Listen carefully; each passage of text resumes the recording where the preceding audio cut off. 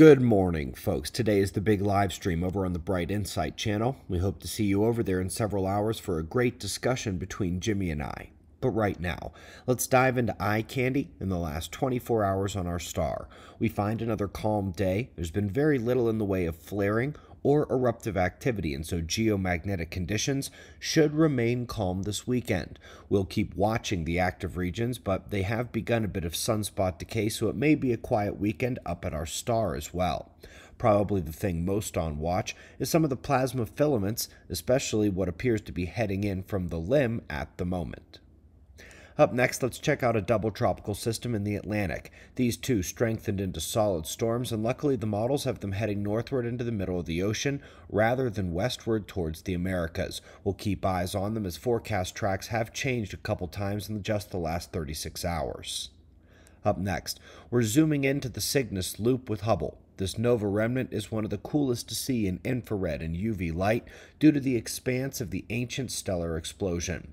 They have put together a time lapse of one of the outer wisps of the gas shock wave, so we can see just how slightly their appearance changes to the distant observer over time.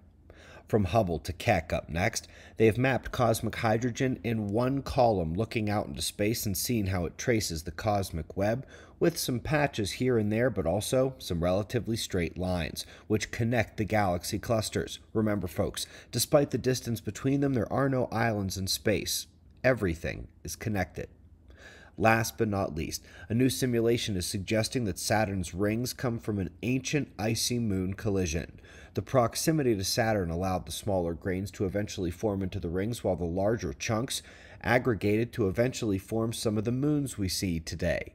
NASA says this is currently the best guess they have for how Saturn got its modern look at this time.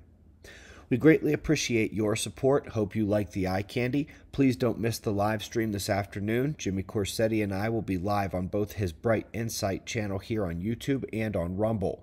Please don't miss it.